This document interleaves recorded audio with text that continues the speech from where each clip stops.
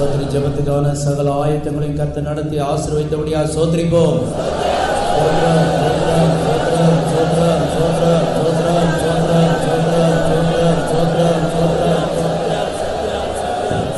இந்த நாட்டில் கூட கர்த்தர் இயற்கை அனுகூலமாக்கி தந்திருக்கிறார், அதுக்காக சோதரிப்போம்.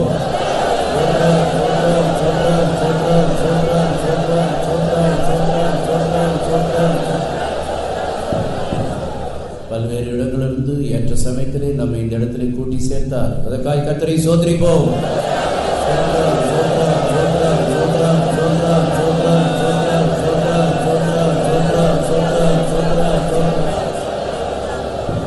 அருமையான பிதாவே, இரக்கம் செய்கிற தேவனே, நன்றியோடு ஸ்தோத்திரிக்கிறோம். இப்படிப்பட்டதான விசேஷ அதிகாலை சோதரி ஜெபத்தை எங்களுக்கு கொடுத்து இந்த நாட்டிலே இந்த இடத்துல வந்து கூடி இரவு முழுதுமாக ஜெபிக்கும், தொடர்ந்து இந்த ஜெபத்தில் கலந்து கொள்ளும் கர்த்தர் உதவி செய்திருக்கபடியா ஸ்தோத்திரிக்கிறோம். நீர் எங்களுடைய துதி ஆராதனை ஆசீர்வதிக்கிற தேவன், சர்வ வல்லமுள்ளவராக எங்கள் மத்தியிலே இறங்கி இருக்கிறபடியா ஸ்தோத்திரிக்கிறோம். கூடி வந்திருக்கதான உம்முடைய பிள்ளைகளுடைய நிலவரங்களை அறிந்த தேவன், உம்மை துதித்து ஸ்தோத்திரிக்கும் போது தானே உம்முடைய வல்லமை பெற்றுக்கொள்ளத்தக்கதாக, நிறைவான ஆசீர்வாதத்தை பெற்றுக்கொள்ளத்தக்கதாக ஒவ்வொரு தேவைகளை ஆவிக்குரியபடியும் சரீர பிரகாரம் நிறைவேற்றி தரும்படியா ஜெபிக்கிறோம். தொடர்ந்து உம்முடைய சமூகம் இருக்கட்டும். பாஸ்டரை பலப்படுத்தும் கர்த்தர் நல்வார்த்தைகளை தந்து ஒவ்வொரு உயிர்ப்பையும் நிறைவான ஆசீர்வாதத்தோடு எல்லாரையும் அனுப்பும், ஆசீர்வதியும். இயேசுவின் நாமத்தில் கேட்டுக்கொள்கிறோம் பிதாவே. அல்லேலூயா. அவருடைய பலத்த கரமும் அவருடைய ஓங்கிய புயமும் எகிப்திலே வெளிப்பட்ட போது தன்னுடைய ஜனமாகிய இஸ்ரவேல் அங்கே அடிமைகளாயிருந்த நிலைமையிலிருந்து அவர்களை வெளியே விடுவித்து ரட்சிக்கப்பட்ட ஜனமாக வெளியே கொண்டு வந்தது. அந்த பலத்த கரமும் அந்த ஓங்கிய புயமும் இன்றைக்கு இந்த அதிகாலை ஸ்தோத்திர ஜெபத்திலே உன்னுடைய வாழ்க்கையிலே உன்னை விடுவிக்கும்படியாக, உனக்கு நன்மை செய்யும்படியாக, உனக்காக கிரியை செய்யும்படியாக அந்த கரம் நீட்டப்பட்டிருக்கிறது. அதை நீ விசுவாசிக்கிறாயா? அந்த கரம் உன்னுடைய வாழ்க்கையிலே அற்புதம் செய்ய முடியும் என்று நீ விசுவாசிக்கிறாயா? இயேசுவே, உமது அதிசயமான பலத்த கரமும் ஓங்கிய புயமும் அற்புதம் செய்திடுவே, வாழ்வில் அற்புதம் செய்திடுவே. உமது கரத்தின் நிழலினாலே என்னை மறைத்திடுவே, என்னை மறைத்திடுவே. உமது கரத்தின் நிழலினாலே என்னை மறைத்திடுவே, என்னை மறைத்திடுவே. என்னை ஜெயிப்பித்த கண்மலையே, தாகம் தீர்த்திடும் கண்மலையே, என்னை ஜெயிப்பித்த கண்மலையே, தாகம் தீர்த்திடும் கண்மலையே. என் பாதங்கள் உம்மை நேர்ந்ததால் இடம் கொள்ளுவே, ஜெயம் கொள்ளுவே. என் பாதங்கள் உம்மை நேர்ந்ததால் இடம் கொள்ளுவே, ஜெயம் கொள்ளுவே. முடிவு வரையும் அன்பு வைத்தீரே, ஜீவனை வெறுத்தே, நேர்மைகள் துறந்தே, ஊழியம் செய்திடுவே, ஊழியம் செய்திடுவே. அல்லேலூயா. உமது முகத்தின் சாயலினால் நான் திருப்தியாவே, நான் திருப்தியாவே. உமது முகத்தின் சாயலினால் நான் திருப்தியாவே, நான் திருப்தியாவே. என்னை ஜெயிப்பித்த கண்மலையே, தாகம் தீர்த்திடும் கண்மலையே. என்னை ஜெயிப்பித்த கண்மலையே, தாகம் தீர்த்திடும் கண்மலையே. என் பாதங்கள் உம்மை நேர்ந்ததால் இடம் கொள்ளுவே, ஜெயம் கொள்ளுவே.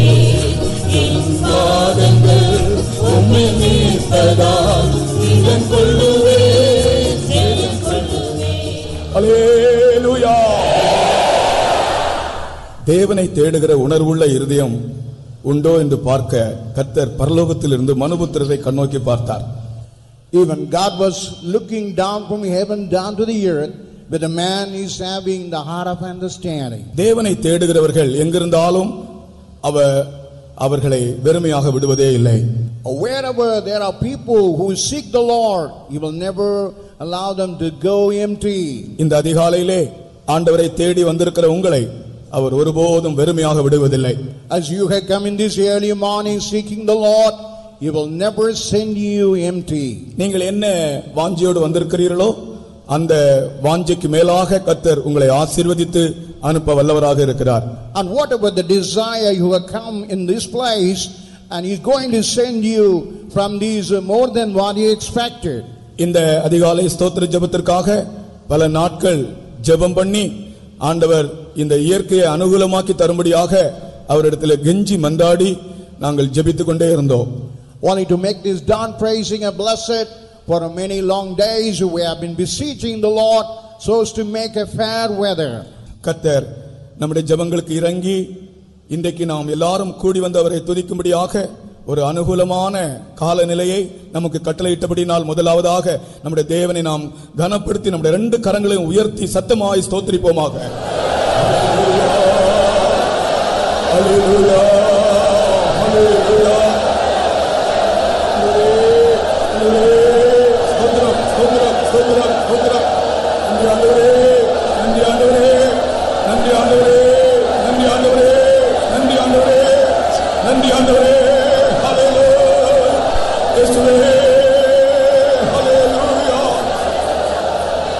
ஆமென். ஸ்தோத்திரம் ஸ்தோத்திரம் ஸ்தோத்திரம்.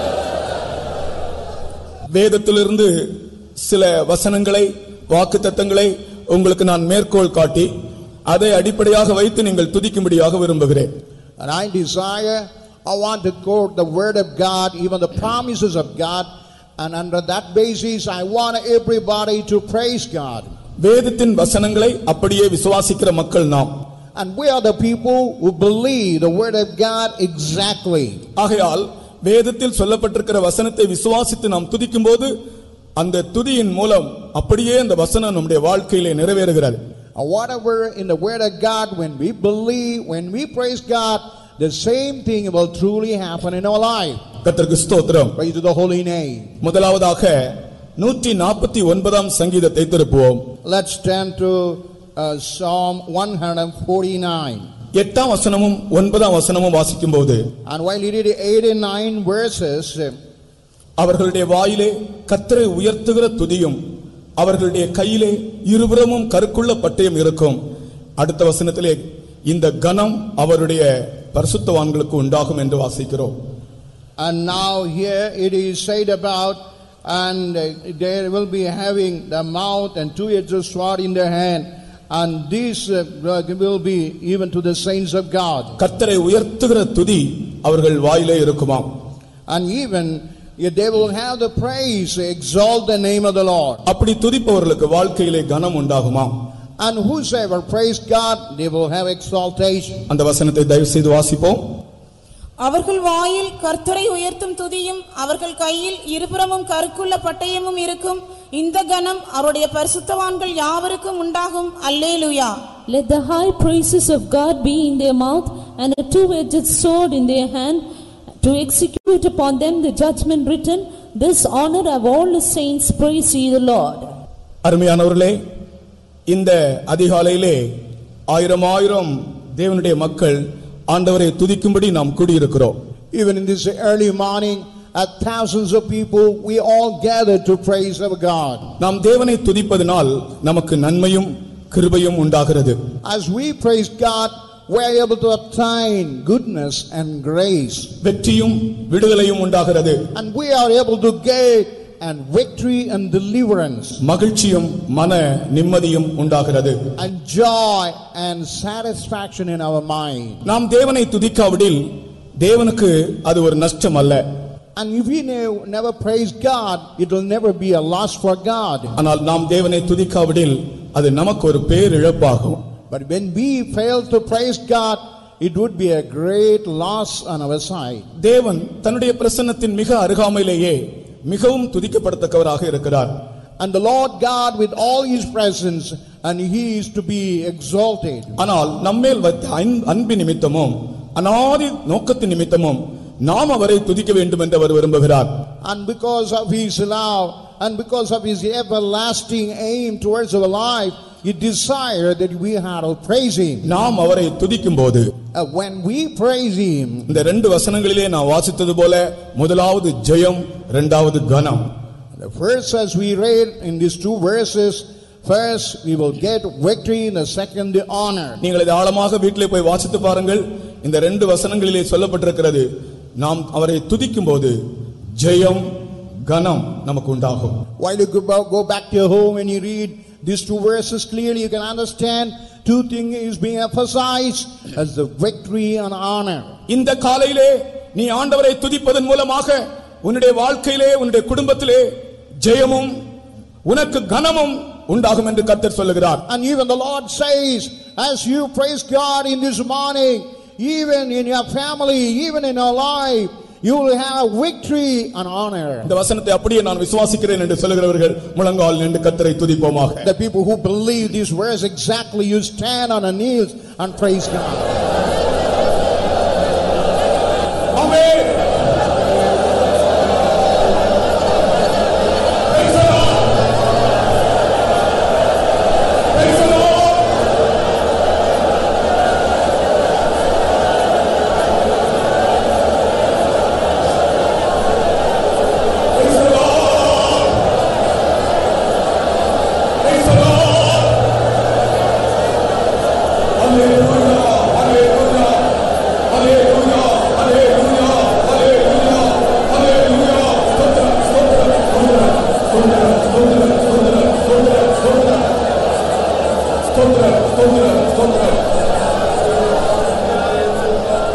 இப்பொழுது நீங்கள் துதிக்கும் போது உங்களை பின்பற்றிக் கொண்டிருக்கிற, உங்களை துன்புறுத்திக் கொண்டிருக்கிற சில தீய சக்திகளில் இருந்து உங்களுக்கு ஜெயம் கிடைக்கிறது.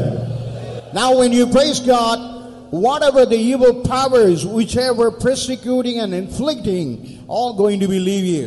கர்த்தர் உங்களை கனப்படுத்துகிறார். And the Lord God honor you. விசுவாசத்தோடு அவரை துதிப்போமாக, ஆர்ப்பரிப்போடு.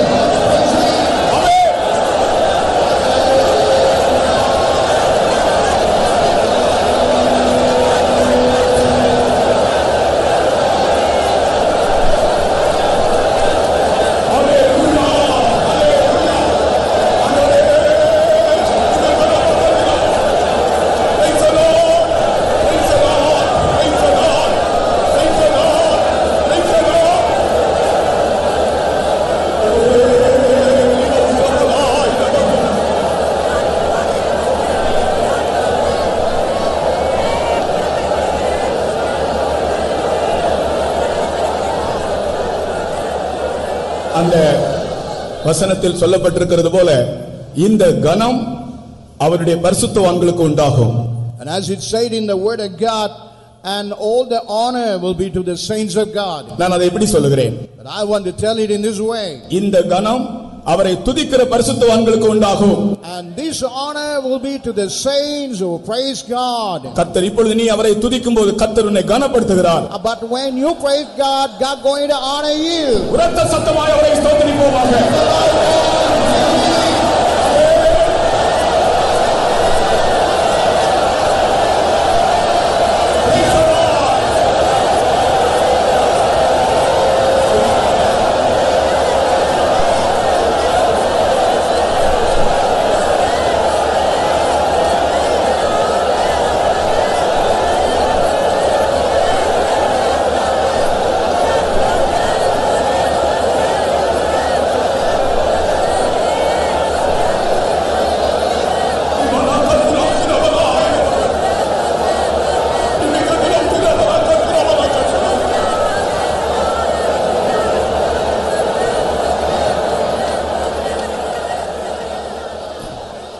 நம்முடைய ஒரு சகோதரன் தன்னுடைய வேலையிலே தன்னோடு கூட வேலை செய்கிற ஆட்கள் அவரை கனவீனப்படுத்தினார்கள்.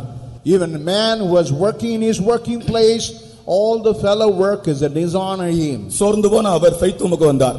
As he was dejected, he came to the faith home. இந்த வார்த்தை சொல்லப்பட்டது. And even these words was given to him. இந்த கனம் அவரை துதிக்கிற பரிசுத்தவான்களுக்கு உண்டாகும். And this honor will be to the saints who praise him. வீட்டிலே போய் நன்றாக துதித்தார். And he went to his house and praised God well. அவரை கனவீனம் பண்ணுகிற எல்லாரும் மாற்றப்பட்டு போனார்கள். And all the people who were dishonoring all be removed out of the place. இவருக்கு ஒரு promotion கிடைத்தது. But he only got the promotion. இன்றைக்கும் ஆண்டவர் அதையே செய்கிறார். And even today God is doing the same. அவரை துதிக்கிற பரிசுத்தவான்கள் கனம் பெறுவார்கள்.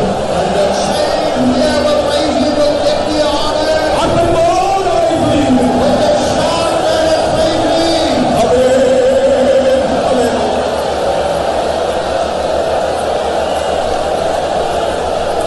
Hallelujah, hallelujah, hallelujah, hallelujah, hallelujah, hallelujah, hallelujah. Stotram, stotram, stotram, stotram, stotram, stotram, stotram, stotram, stotram, stotram, stotram. Amen. நான் வசனம் சொல்லும்போது நீங்கள் உட்காரலாம். When I was saying about the word of God, you can be seated down. நாம் ஸ்தோத்திரிப்போம் என்று சொன்ன உடனே நீங்கள் முழங்கால் நின்று துதிக்க வேண்டும். When I say praise God, meaning you must all stand on your knees and praise God. இன்றைக்கு கர்த்தர் உங்களுக்கு ஒரு பெரிய ஆசீர்வாதத்தை வைத்திருக்கிறார். And today God has reserved a great blessing for you. இரண்டாவதாக, And secondly, தேவன் அந்தந்த வேளையிலே ஏற்ற சமயத்திலே நமக்கு வேண்டிய ஞானத்தை நமக்கு தருகிறார் என்பதை குறித்து ஒரு வசனம் தருகிறேன். and I want to give a verse, and then and there at the right time God is giving the appropriate wisdom. நீ ஒருவேளை படித்தவனாக இருக்கலாம், அல்லது நீ ஒருவேளை படிக்காத ஒரு ஆளாக இருக்கலாம். Sometime you might be a man illiterate, or you may be illiterate. ஆனால் தேவன் மேல் உனக்கு விசுவாசமும் நம்பிக்கையும் இருந்தால், But if you have that faith and belief on God, எந்த காரியத்தையும் எந்த விதத்தில் செய்யவும் வேண்டிய ஞானத்தை தேவன் அந்த வேளையில் தருகிறார். and whatever the thing at the whatever time you ought to do, God will be giving wisdom to you. ஏசாயா தீர்க்கதரிசன புத்தகம் 28ஆம் அதிகாரம் 26ஆம் வசனத்திலே அதை நாம் வாசிக்கிறோம். In Isaiah 28 and 26 we read about that. அந்த தேவன் நம்மை போதித்து உணர்த்துகிறார். And that God is teaching us and make us to understand. ஏற்ற வேளையிலே ஞானம் தருகிறார். At the right time is giving discretion and wisdom. நீ கலங்க வேண்டிய அவசியமே இல்லை. But ye need not be confounded at any account. வாசிப்போம். அவனுடைய தேவன் அவனை நன்றாய் போதித்து அவனை உணர்த்துகிறார். For his God doth instruct him to discretion and doth teach him. அவனுடைய தேவன் அவனை நன்றாய் போதித்து உணர்த்துகிறார்.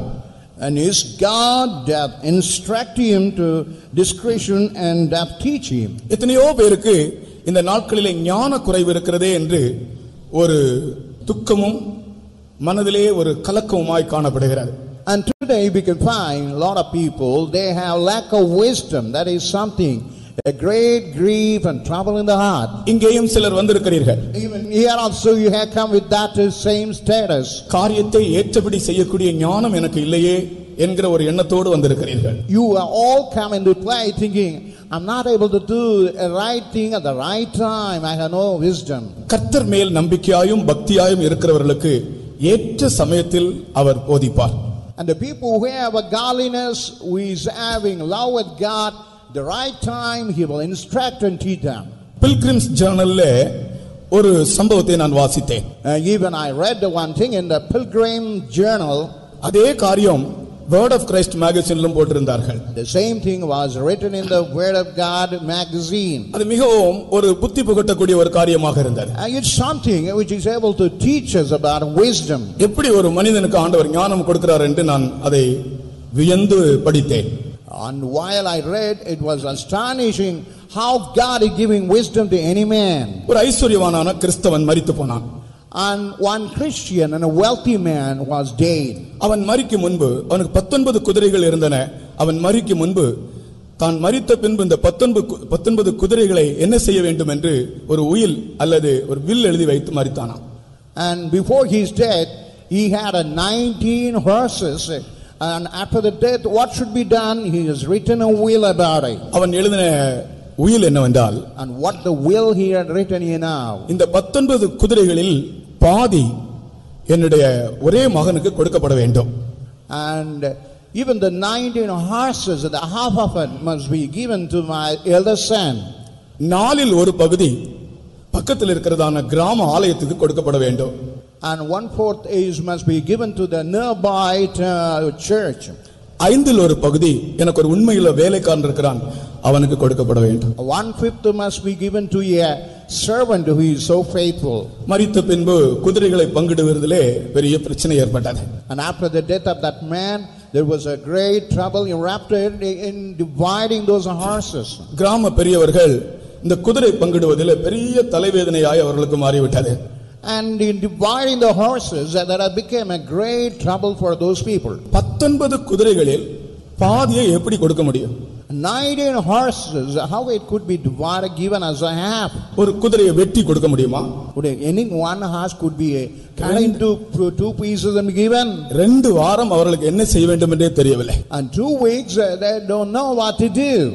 கடைசியிலே பக்கத்து கிராமத்தில் ஒரு பக்தி உள்ள ஒரு தேவ பக்தி உள்ள ஒரு வயதான முதியவர் ஒருவர் இருந்தார். But in the nearby village they found one aged pious man. அவரிடத்திலே நாம் இந்த காரியத்தை கொண்டு போவோம், அவர் என்ன சொல்கிறார் பார்ப்போம் என்று அவரை அழைத்தார்கள். And let us take the matter to him, let us call him, let's see what he answers. அவர் தன்னுடைய குதிரையிலே வந்தார். And he was coming in his horse. என்ன காரியம் என்று கேட்டார். And he asked what was the matter. மரித்து போன மனிதன் எழுதி வைத்திருந்த உயிலை பற்றி இவர்கள் விவரித்து சொன்னார்கள். And they explained about the will written by the dead person. 19 குதிரைகள். It was 19 horses. அதிலே பாதி அவனுடைய ஒரே மகனுக்கு கொடுக்கப்பட வேண்டும். And half of it must be given to his only son. நாலில் ஒரு பகுதி பக்கத்தில் இருக்கிறதான கிராம ஆலயத்துக்கு கொடுக்கப்பட வேண்டும். And 1/4 must be given to the next nearby that church and the temple. ஐந்தில் ஒரு பகுதி உண்மையுள்ள வேலைக்காரன் ஒருவன் இருக்கிறான் அவனுக்கு கொடுக்கப்பட வேண்டும். And 1/5 of that must be given to that one faithful servant. அப்பொழுது முதியவர் சொன்னார், அதற்கென்ன, நான் எளிதாக செய்து விடுகிறேன் என்று சொன்னார். And the aged man told, okay, I can do it very easily. அந்த 19 குதிரையும் வரிசையாய் கொண்டு வந்து நிறுத்துங்கள். And asked him to stand the 19 horses. 19 குதிரையும் வரிசையாய் கொண்டு வந்து நிறுத்தினார்கள். And he made to stand those horses one by one. பெரியவர் தான் வந்த குதிரையை 20வது குதிரையாக நிறுத்தினார். And even the 20th horse was his aged man's horse. இப்பொழுது பங்கிடுவது ரொம்ப லேசாக மாறிவிட்டது. Now dividing those horses became an easy one. 20 குதிரைகளில் பாதி 10 குதிரைகள் ஒரே மகனுக்கு. And out of the 20, 10 has been given to the elder only son.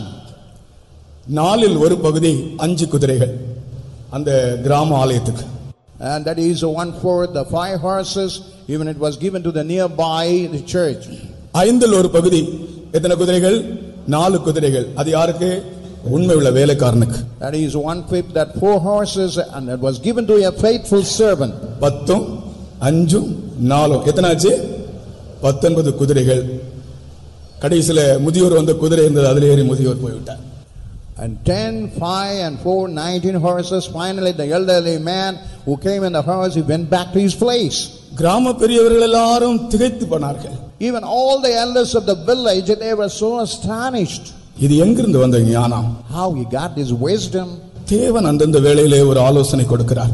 And God is giving wisdom in then and there at the right time. தேவ பக்தி உள்ள ஒரு ஆளாக இருந்தால், if you happen to be a pious and godly man, உன்னுடைய தலையை போட்டு நீ குழப்ப வேண்டிய அவசியம் இல்லை. and there is no need to confound and confuse your அவனுடைய தேவன் அவனை நன்றாய் போதித்து உணர்த்துகிறார். And his God is able to teach and instruct him. ஏற்ற சமயத்தில் நீ செய்ய வேண்டியது என்ன என்று கர்த்தர் உனக்கு போதிப்பார். At the right time what you have to do, he will teach you. இந்த வசனத்தை விசுவாசிக்கிறவர்கள் முழங்கால் நிற்போம். And whosoever believe this word, stand on our knees. உன்னுடைய தலை குழம்ப வேண்டிய அவசியம் இல்லை. Your mind need not be confused. ஏற்ற சமயத்தில் செய்ய வேண்டிய ஞானம் உனக்கு வெளிப்படும். And what you have to do at the right time, the right wisdom will be revealed. கர்த்தர் உனக்கு நன்றாய் போதித்து உணர்த்துகிறார். And God will instruct you.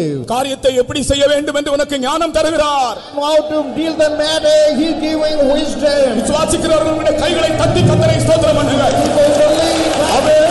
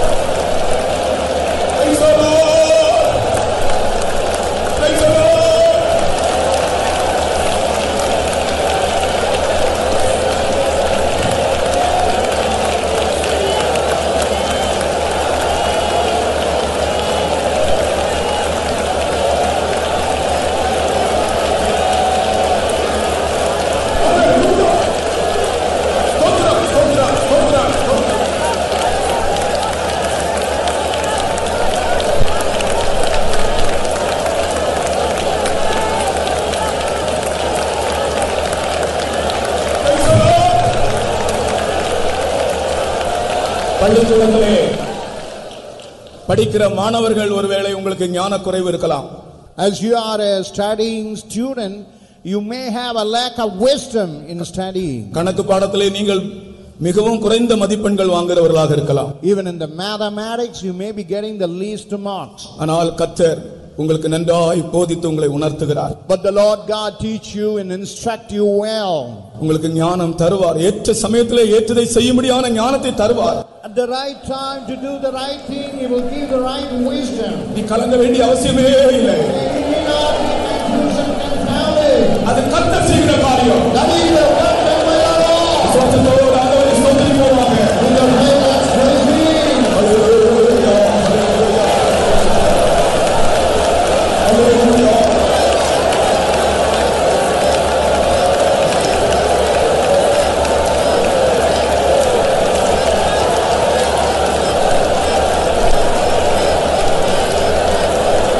ஹல்லேலூயா.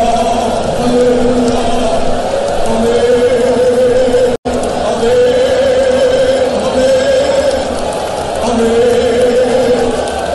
ஹல்லேலூயா. ஆமென். அடுத்ததாக ஆண்டவர் நம்மை கைவிடுவதில்லை என்கிறதான அந்த காரியத்தை குறித்து ஒரு வசனம் தருகிறேன். Nextly, I'm going to give a verse where God will never forsake us. தேவன் நம்மை கைவிட மாட்டார். God will never forsake us. நம்மை ஒப்பு கொடுக்கவும் மாட்டார். And He will never yield to anyone. அதை நாம் விசுவாசிப்போமாக. Let's believe that. தீய சக்திகள் நம்மோடு போராடும் போது, When all evil forces working against us, சில வேளைகள் வியாதிகள் வரும்போது, sometimes when we have a sicknesses, நம்முடைய திராணிக்கு மிஞ்சி சில சோதனைகள் வழியாய் நாம் போகும்போது, when we go through temptation which is something beyond our capabilities, தேவன் நம்மை கைவிட மாட்டார். but God will never forsake us. ஓசியாவின் புஸ்தகம் 11ஆம் அதிகாரம் 8ஆம் வசனத்திலே ஒரு அருமையான வசனம் இருக்கிறது. In Hosea chapter 11, we got one beautiful verse. எப்பிராயுமே, நான் உன்னை எப்படி கைவிடுவேன்? O Ephraim, how could I forsake you? இஸ்ரவேலே, நான் உன்னை எப்படி ஒப்பு கொடுப்பேன்? O Israel, and how I able to give you. அந்த வசனத்தை வாசிப்போம். Let's read that verse. எப்ராயிமே, நான் உன்னை எப்படி கைவிடுவேன்? இஸ்ரவேலே, நான் உன்னை எப்படி ஒப்பு கொடுப்பேன்? How shall I give thee up, Ephraim? How shall I deliver thee, Israel? எப்பிராயுமே, நான் உன்னை எப்படி கைவிடுவேன்? O Ephraim, and how I would forsake you. கர்த்தர் என்னை கைவிடுவாரா என்கிற சந்தேகம் உன்னுடைய வாழ்க்கையில் அநேக முறை உனக்கு எழும்பி இருக்கிறது. And even you will have a doubt in many occasions where God would forsake you. இன்றைக்கு அப்படிப்பட்டவர்களுக்கு ஆண்டவர் திட்டவட்டமாக சொல்லுகிறார், எப்பிராயுமே, நான் உன்னை எப்படி கைவிடுவேன்? And now for that kind of person, God says definitely, O Ephraim, in what way could I forsake you? இஸ்ரவேலே, நான் உன்னை எப்படி ஒப்பு கொடுப்பேன்? O Israel, in what way I will give you up? இந்த வசனத்தை என்னுடைய வாழ்க்கையிலே சம்பவித்த ஒரு சம்பவத்தோடு ஒப்பிட்டு நான் உங்களுக்கு விளக்குகிறேன். And in this incident, I compare what had happened in my personal life. ஒரு முறை வியாதியா இருந்த ஒரு அம்மாவை சந்தித்து ஜெபிக்கும்படியாக நான் போனேன். அவர்களுடைய புருஷன் ஒரு மகா குடிகாரன். And her husband was a drunkard. பெரிய போராட்டத்தின் மத்தியில் தான் அந்த தாய் கூட்டத்துக்கு வரும். While in the midst of a great struggle, that mother would be attending the church. விசுவாசத்தோடு இருந்தது. வியாதி படுக்கையில் ஆனபோது நாங்கள் ஜெபிக்க போனேன். And she was with the faith, and she was made sick, and while she was in the bed, we went to pray for her. அவர்களுடைய கேட்டை திறந்து நான் உள்ளே போனபோது, While I opened the gate and while I entered in, அவர்களுடைய புருஷன் கையிலே ஒரு சிகரெட்டோடு தன்னுடைய பெரிய நாயை இப்படி சங்கிலியிலே பிடித்து நின்று பார்த்து கொண்டிருந்தார். and I saw her husband with a cigarette in his mouth and having a big dog in his hand, standing and watching all that. என்னை கண்டவுடன் அந்த நாயை அப்படி விட்டு விட்டார்.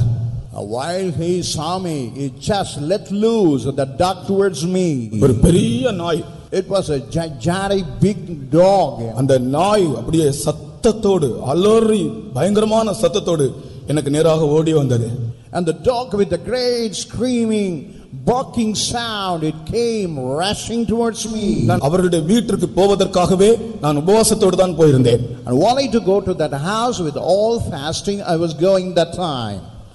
அந்த நாய் ஓடி வந்தபோது நான் எனக்குள்ளே மிகவும் கலங்கினேன். When that dog was running towards me, I was greatly confounded within me. கர்த்தாவே என்னை கைவிட்டீரா என்று எனக்குள்ளே நான் கலங்கினேன். And I was greatly confounded, saying, Lord, have you forsaken me? உடனே ஒரு சத்தம் நான் எனக்கு கேட்கிறது, எப்பிராயிமே உன்னை நான் எப்படி கைவிடுவேன்? Immediately I could hear a subtle voice, Oh Ephraim, how could I forsake you? அந்த மனுஷன் அந்த நாயை விட்டு அவர் சிகரெட் அப்படி வைத்து பார்த்து கொண்டே இருக்கிறார். அந்த நாய் ஓடி வந்து என்னுடைய பாதத்தில் அப்படியே படுத்து விட்டது.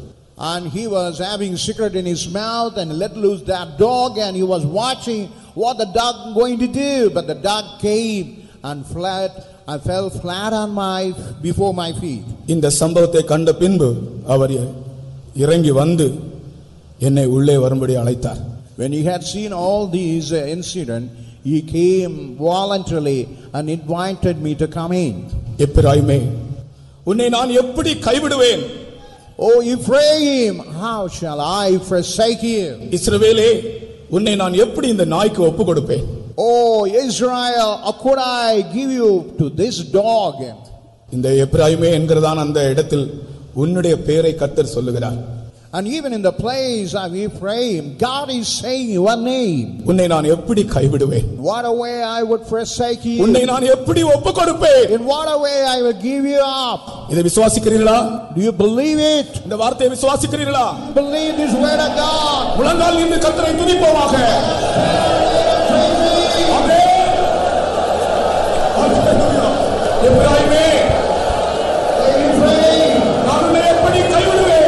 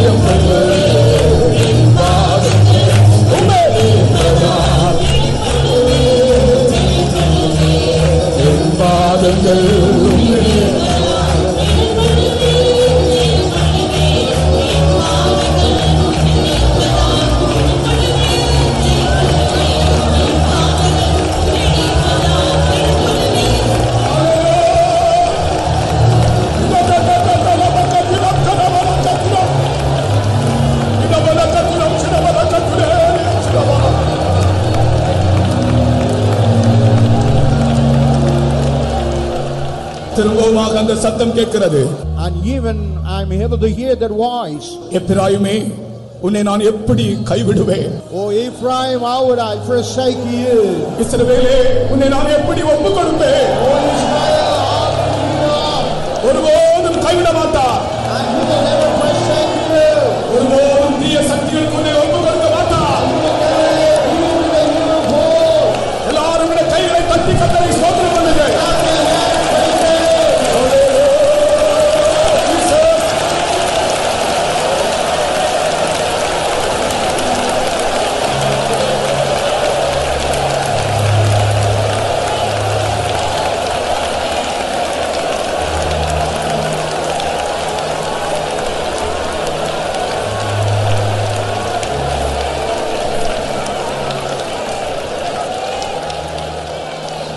ஆமென்.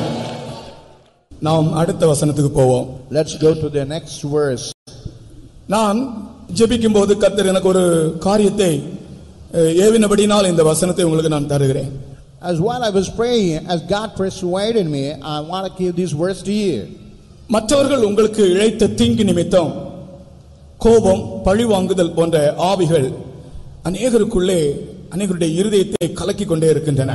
As somebody did evil to you, you are having anger and vengeance always seems to be troubling your heart and mind. பொதுவாக கோபம் என்கிற சுபாவம் சிறு பிள்ளைகளில் இருந்து வாலிபர்களில் இருந்து வயோதிபர் வரைக்கும் இந்த கோபம் என்கிற சுபாவம் அது ஒரு கொள்ளை நோயை போல் பரம்பிக் கொண்டிருக்கிறது. Even the nature of anger from the child even to the grown up people, it is something like a pestilence. It's growing in everyone. சிறு பிள்ளைகளே பெற்றோரோடு கோபப்படுகிறார்கள். Even the little children, they are having anger toward their parents. அல்லது யாராகிலும் நமக்கு விரோதமாக ஏதாகிலும் கிரியைகள் செய்தால் அவர்கள் மேல் பயங்கரமான கோபம், துவேஷம் நமக்கு உண்டாகிறது. And even if they do any evil, immediately we get angry toward them. ஒரு வசனம் இவ்விதமாய் வேத புத்தகம் இவ்விதமாய் ஒரு வசனம் நமக்கு தருகிறது. And even the word of God give a verse in this way. விவேகி குளிர்ந்த மனம் உள்ளவன். And even the prudent will have a cool heart. 17ஆம் அதிகாரம் நீதிமொழிகள் 27ஆம் வசனம். நீதிமொழிகள் 17ஆம் அதிகாரம் 27ஆம் வசனம். விவேகி குளிர்ந்த மனம் உள்ளவன். And Proverbs 17:27, that the excellent man is having that cool words. விவேகி குளிர்ந்த மனமுள்ளவன். He that hath knowledge spareth his words. விவேகி குளிர்ந்த மனம் உள்ளவன். And the prudent is having that kind of cool heart. ஒரு சபையிலே விதமாய் ஒரு இடத்திலே விதமாய் ஒரு காரியம் நடந்தது. In one church, the matter happened in this way. ஒரு சகோதரனுக்கு பயங்கரமான கோபம் வந்தது.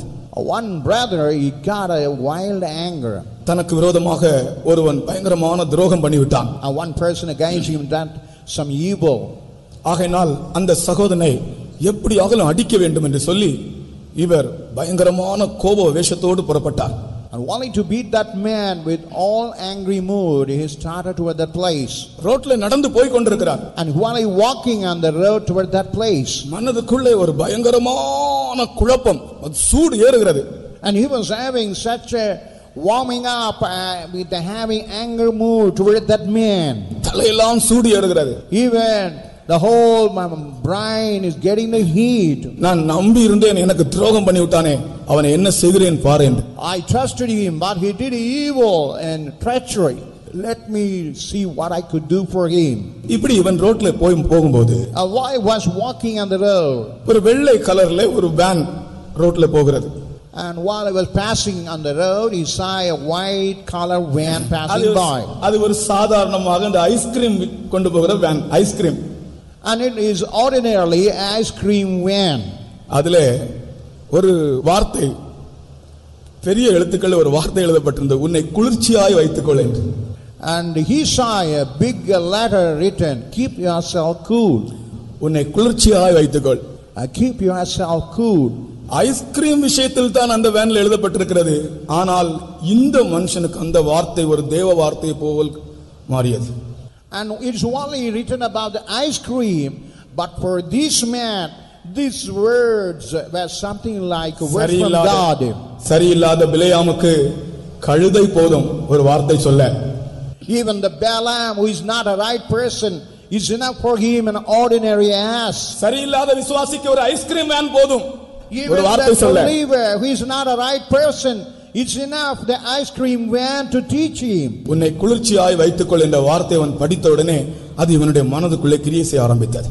When that word he had written, that which had reached his mind, started working in him. சரி, நான் என்னை குளிர்ச்சியாய் வைத்துக்கொள்ளவில்லை, சூடா இருக்கிறேனே, என் மனது சூடா இருக்கிறதே, என் இருதயம் சூடா இருக்கிறதே, ஒரு ஆளை அடிக்க போகிறேனே, இப்படியெல்லாம் அவன் நினைத்து அந்த இடத்திலேயே திரும்பி வந்து விட்டான். திரும்பி வந்து வீட்டிலே கர்த்தர் அவனுக்கு ஒரு மனஸ்தாபத்தின் ஆவியை கொடுத்தார். Oh, I had to keep myself cool, but I'm very much given to heat to the brain about their person. And he came back to his house and he had a great remorse. கர்த்தர் அதே வார்த்தை இன்றைக்கு உங்களுக்கு சொல்லுகிறார். Even the Lord God say the same words to you. விவேகி குளிர்ந்த மனம் உள்ளவன். And even the prudent is having such kind of cool நீ words. குளிர்ந்த மனமுள்ளவனாய் இருந்தால் நீ விவேகி. And if you are prudent, if you have that kind of cool words. கர்த்தர் அப்படி உன்னுடைய கோபத்திலிருந்து கர்த்தர் உனக்கு ஒரு விடுதலை தருகிறார். And God is giving a deliverance out of your anger. இப்பொழுது நாம் துதிக்கும்போது நமக்கு குளிர்ந்த ஒரு மனதை கர்த்தர் தருகிறார். And when you praise God, God going to give you the cool heart and cool mind. அந்த கோப ஆவி நம் துதிக்கும்போதே ஓடி போக வேண்டும். And all the anger spirit, when you praise, it must be driven away. உன்னுடைய கோபத்தின் நிமித்தம் உன்னுடைய குடும்பத்தில் எவ்வளவு கலக்கம். And because of your anger, how much great problem inside your family. உன்னுடைய வேலையில் எவ்வளவு பிரச்சனை. How much do you have a problem even in your working place. உன்னுடைய கோபத்தின் நிமித்தம் உன்னுடைய ஊழியத்திலே எவ்வளவு பிரச்சனைகள். Because of your angry nature, how much you have a lot of problem in our working places. விவேகி குளிர்ந்த மனமுள்ளவன். And the prudent is a man of cool mind. இந்த வசனத்தை நாம் ஸ்தோத்திரம் பண்ணி சொந்தமாக்க வேண்டும். And we had to praise and make this word of God as our own. ஸ்தோத்திரிப்போமாக, விசுவாசத்தோடு ஸ்தோத்திரிப்போமாக. அந்த வசனத்தை சொந்தமாக்குகிறதான நோக்கத்தோடு கர்த்தரை ஸ்தோத்திரியுங்கள். I want you to make that word of God own without praising. ஆமென். கர்த்தர் உனக்கு ஒரு குளிர்ந்த மனதை தருகிறார்.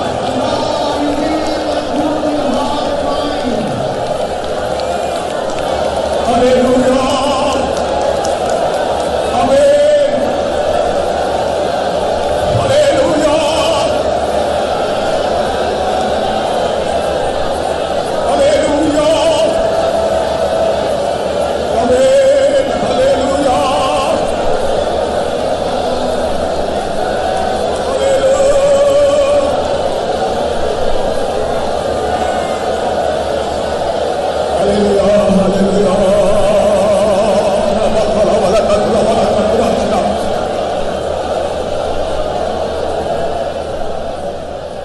அருமையானவர்களே, Oh dear beloved, இந்த கோப ஆவியை எதிர்த்து தான் நாம் இப்பொழுது ஸ்தோத்திரம் பண்ணுகிறோம்.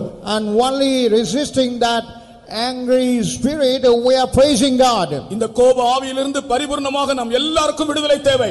And only from this angry spirit we need an absolute deliverance. விவேகி குளிர்ந்த மனமுள்ளவன். And the prudent is a man of cool mind. திடீரென்று உனக்கு வருகிற கோபம் தேவ சமூகத்தில் இருந்து உன்னை வெளியே கொண்டு போகிறது. And what you have anger, make it go out of the presence of God. உன்னை குளிர்ச்சியாய் வைத்துக்கொள். And keep yourself cool. கர்த்தரை ஸ்தோத்திரிப்போமாக. Let's praise Him. வைராக்கியத்தோடு கர்த்தரை துதிப்போம்.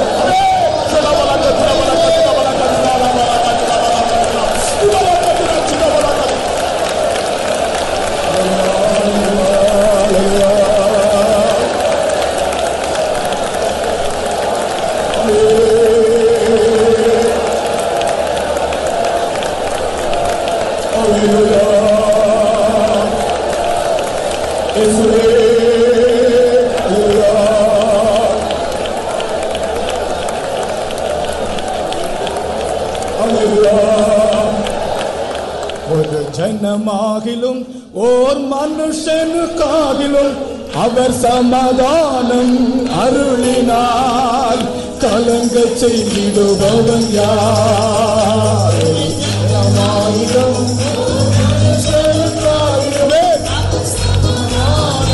அருளினார். கலங்க செய்திடுபவன் யார்? இயேசுவா என்று நாம் அழைத்தார்.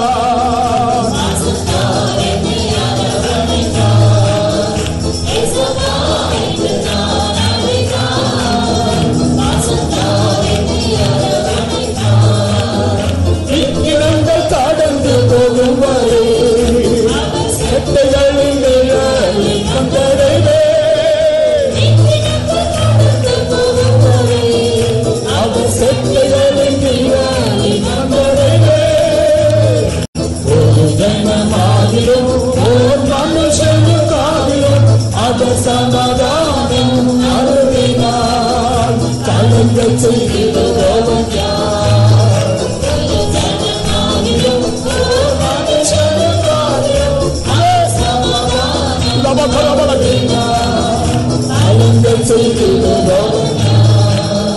ஆவிக்குரிய தேவனுடைய ஜனங்கள் மத்தியிலே, விசுவாச ஜீவியம் செய்கிற தேவ ஜனங்கள் மத்தியிலே இந்த கோபம் என்கிற ஒரு கொள்ளை நோய் ஒரு புற்று வியாதியை போல், புற்று நோயை போல் பரவிக்கொண்டே இருக்கிறது. இன்றைக்கு ஸ்தோத்திரத்தினாலே முற்றிலும் ஜெயித்து விடுவோமாக. ஹல்லேலூயா.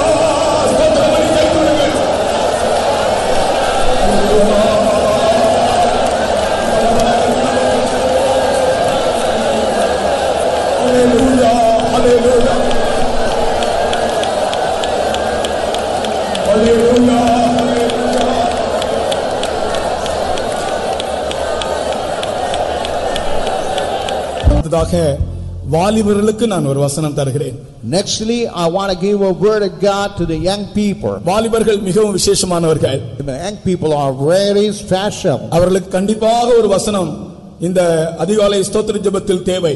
And certainly a word of God is so required for the young people. இந்த முறை வாலிபர்களுக்கு ஆண்டவர் தந்த வசனம் 1 Samuel 17:58. And what God had given the 1 Samuel 17:58 for the young people. 1 Samuel 17:58. 1 Samuel 17:58. அப்பொழுது சவுல், வாலிபனே, நீ யாருடைய மகன் என்று அவனை கேட்டதற்கு தாவீது, நான் பெத்லகேம் ஊரானாய் இருக்கிற உம்முடைய அடியானாகிய ஈசாயின் மகன் என்றான். And Saul said to him, whose son art thou, thou young man? And David answered, I am the son of thy servant Jesse the Bethlehemite. Saul தாவீதை பார்த்து கேட்கிறான், வாலிபனே, நீ யாருடைய மகன் என்று. And now Saul looking unto that David, oh son, to whom you. அதே கேள்வியை இந்த அதிகாலையிலே கர்த்தர் இங்க இருக்கிற வாலிபர்களோடு கேட்கிறார். வாலிபர்களே, நீங்கள் யாருடைய பிள்ளைகள்? And even God is asking, whose son art thou? அதற்கு தாவீது சொன்ன பதில் என்ன தெரியுமா? What was the answer reply of David? நான் பெத்லகேம் ஊரானா இருக்கிற உம்முடைய அடியானாகிய ஈசாயின் மகன். I am the son of thy servant Jesse the Bethlehemite. நான் உம்முடைய அடியானாகிய ஈசாயின் மகன். I am the son of thy servant Jesse the Bethlehemite. கர்த்தருக்கு ஸ்தோத்திரம். Praise to the holy name. வாலிபர்களே, நீங்கள் யார் என்ற கேள்விக்கு, oh dear young people, where you are, நாம் எல்லாரும் சொல்ல வேண்டிய பதில் என்ன என்று இந்த வசனம் சொல்லுகிறது. and the word of God says what we all have to answer. ஒரு அல்லேலூயா சொல்லுங்கள். கர்த்தருக்கு ஸ்தோத்திரம். Praise to the holy name. தாவீது சொன்னான், நான் ஈசாயின் மகன் என்று. And David said that he was son of Jesse. நாம் சொல்ல வேண்டியது, நாம் ஈசாயின் வேரில் தோன்றின இயேசுவின் பிள்ளைகள். And we had to say, we are the children of God which had sprang out of the root of Jesse. ஈசா என்ற பெயருக்கு ரெண்டு அர்த்தங்கள் உண்டு. Even the word Jesse is having a two meaning. முதல் அர்த்தம் மிகுந்த ஆஸ்திக்காரன் என்ற அர்த்தம். The first one is a much wealthy man. ஈசா என்றால் மிகுந்த ஆஸ்திக்காரன். Jesse meant very wealthy man. இரண்டாவது, ஈசா என்றால் யெகோவா ஜீவிக்கிறார். And Jesse meant and Jehovah lives. அப்படி என்றால் நாம் யாருடைய பிள்ளைகள்? Then whom we belong, children? நாங்கள் மிகுந்த ஐஸ்வர்யவானாகிய ஆஸ்திக்காரனாகிய அந்த இயேசுவின் பிள்ளைகள். And we all the son and children of that much wealthy God Jesus. இரண்டாவது, நாங்கள் ஜீவனோடு இருக்கிற தேவனின் பிள்ளைகள். The second, we are the children and son of the God who is living. கர்த்தராகிய இயேசு கிறிஸ்து பரலோகத்தில் எல்லாவற்றுக்கும் அவர் சொந்தக்காரர். And even God is something, the owner of all the things in heaven. வானத்தையும் பூமியையும் சிருஷ்டித்தவரே அவர்தான். And he the Lord who created heaven and earth. ஆகையால் நீ சொல்ல வேண்டும், நான் ஒரு மிகுந்த ஆஸ்திக்காரனுடைய பிள்ளை என்று நீ சொல்ல வேண்டும். வாலிபர்களே, உங்களோடு கர்த்தர் பேசுகிறார். Oh young people, God says you have to say, I am a children of that wealthy God. நீ ஒரு சிறிய ஆசீர்வாதத்திற்காக பிச்சைக்காரன் போல அலைய வேண்டிய அவசியம் இல்லை. For the simple blessing you need not be roaming like a beggar. ஒரு ஜாபுக்காக, ஒரு வேலைக்காக நீ சாதாரண மனிதனை போல, சாதாரண ஒரு வாலிபனை போல நீ அலைய வேண்டிய அவசியம் இல்லை. Like a watchman, like honorary servant, you need not be loitering like an honorary young man. உன்னுடைய தகப்பன் யார்? And who is your father? ஈசாய். And he just said, அந்த பெயருடைய அர்த்தம் மிகுந்த ஆஸ்திக்காரன். and the meaning of that name, a wealthy man. ஆனால் உண்மையிலே ஈசாயை பற்றி நாம் பார்க்கும்போது அவனுடைய பெயருடைய அர்த்தம் தான் அவன் ஆஸ்திக்காரன். ஆனால் அவனுடைய குடும்பத்தை நாம் பார்க்கும்போது ஈசாயின் குடும்பம் ஒரு எளிய குடும்பம் தான். Even though he is having the name as a wealthy, but the true status of that family was a poor people. ஈசாயினுடைய தகப்பன், அவனுடைய தகப்பன் போவாஸ், இது அந்த குடும்பங்கள் எல்லாம் ஐஸ்வர்யவானான குடும்பங்கள். And Jesse and his forefather Boaz, all the rich and wealthy people. ஆனால் ஈசாயின் குடும்பம் ஒரு எளிய குடும்பம். But Jesse family is a poor family. அவருடைய பெயரின் அர்த்தம் ஆஸ்திக்காரன். And the meaning of the name is a wealthy person. அதனுடைய அர்த்தம் என்ன? What is the meaning? நம்முடைய கர்த்தராகிய இயேசு கிறிஸ்து ஐஸ்வர்யம் உள்ளவர்தான், ஆனால் நமக்காக அவர் தரித்திரரானார். And the Lord Jesus Christ is a rich person for our sake. became poor. நம்மை ஐஸ்வரியவான்களாக்கும்படிக்கு அவர் தரித்திரரானார். Why to make us rich he became a poor. வாலிபர்களே, நீங்கள் இந்த உலகத்தின் ஆசீர்வாதங்களுக்காக கவலைப்பட வேண்டிய அவசியமில்லை. நீங்கள் ஒரு ஆஸ்திகாரனுடைய பிள்ளைகள் என்று நீங்கள் மனதில் வைத்துக் கொள்ளுங்கள். Oh young people, you not to be worried about the lack of blessing, but you belong to the children of that wealthy God. உங்களுடைய ஃபியூச்சரை பற்றி கூட நீங்கள் கவலைப்பட வேண்டிய அவசியமில்லை. I need not be worried about a future. என் தகப்பன் மிகுந்த ஆஸ்திகாரன். ஹalleluya. My father is a wealthy God. அவர்தான் ஈசாயின் வேரில் வந்த இயேசு கிறிஸ்து. That is Jesus Christ who come out of that root of Jesse. அது உண்மை என்று சொல்றவர்கள் இப்படியே ரெண்டு கைகளை காட்டி வாலிபர்கள் ஒரு அல்லேலூயா சொல்லுங்கள் பார்க்கலாம். எல்லாருமே வாலிபர்களாய் மாறிவிட்டார்கள். Now all had turned to be like young people. கர்த்தருக்கு ஸ்தோத்திரம். Pray to the holy name. இரண்டாவது, ஈசா என்றால் யெகோவா ஜீவிக்கிறார் என்ற அர்த்தம். And Jesse means that God lives. நாங்கள் ஜீவிக்கிற தேவனுடைய பிள்ளைகள், ஜீவனுள்ள தேவனுடைய பிள்ளைகள். And we are the children of the Lord who lives. எங்கள் தேவன் ஜீவிக்கிறார். Our God is a living God. கர்த்தருக்கு ஸ்தோத்திரம். Praise to the holy name. Our ஜீவிக்கிறபடியால் as he is the living God, நாங்களும் ஜீவிக்கிறோம். and we are also able to live. அவருக்குள்ளிருந்து எங்களுக்கு ஜீவன் கிடைக்கிறது. And only from him we are able to get alive. அது நம்முடைய ஜெய ஜீவியத்தை காண்பிக்கிறது. So all it denotes about the overcoming life. நீங்கள் ஈசாயின் பிள்ளைகள் என்று நீங்கள் சொல்லும்போது, when he say you are the children of Jesse, அல்லது இயேசுவின் பிள்ளைகள் என்று நீங்கள் சொல்லும்போது, when he say you are the children of Jesus, அதனுடைய அர்த்தமே நாங்கள் ஜெயிக்கிற பிள்ளைகள் என்றுதான் அர்த்தம். the meaning is that we are all the overcoming children. எல்லா தோல்விகளையும் ஆண்டவர் உங்களை விட்டு மாற்றுகிறார். And God remove all the failures out of your life. உங்களை ஆசீர்வதிக்கிறார். And he blesses you. நல்ல சாலரியில வேலை தருகிறார். And he gives a job with a good salary. நல்ல கம்பெனில வேலை தருகிறார். He gives a job in a good company. உங்களை ஆசீர்வதிக்கிறார். And he blesses you. உங்களை இன்னும் ஆசீர்வதிக்கும்போது கர்த்தருடைய ஊழியத்திற்கே கொண்டு வந்து விடுகிறார். When he bless you more and more, he will bring you to the ministry. முழங்காலில் நிற்போம். Let's stand on a knee. வாலிபனே, oh young man, நீ யாருடைய மகன்? who art thou? இப்ப நான் கேட்கிறேன், நீங்க பதில் சொல்லணும். But I'm asking you, you must give answer. வாலிபர்களே, oh young people, நீங்கள் யாருடைய பிள்ளைகள்? whose son art thou? சத்தமாய் சொல்லணும். நீங்க பதில் சொல்ல வேண்டும். நீங்கள் சொல்லுகிறதை பரலோகம் அங்கீகரிக்கிறது. What you say even the heaven going to recognize. வாலிபர்களே, oh young people, நீங்கள் யாருடைய பிள்ளைகள்?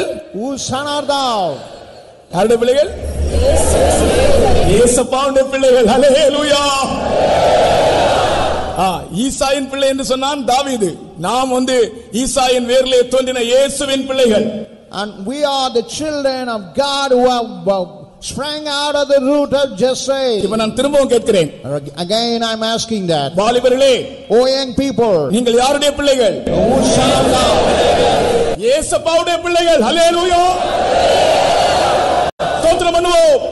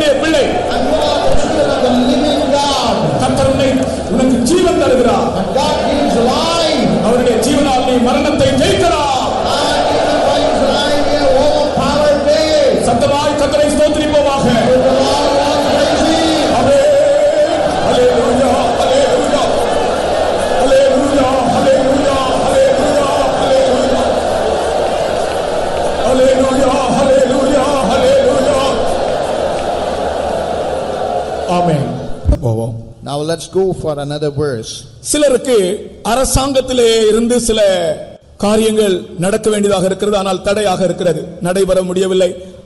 அரசாங்கத்தில் இருந்து நாம் பெற்றுக்கொள்ள வேண்டிய சில நன்மைகள் நமக்கு தடையாக இருக்கிறது. Even some goodness what we had to get from the government is something like a hindrances. அப்படி யாருக்காகவும் அரசாங்கத்திலிருந்து சில காரியங்கள் வர வேண்டியதாக இருந்தால் இன்றைக்கு உங்களுக்காக தேவன் அரசாங்க அதிகாரிகளோடு பேசுகிறார்.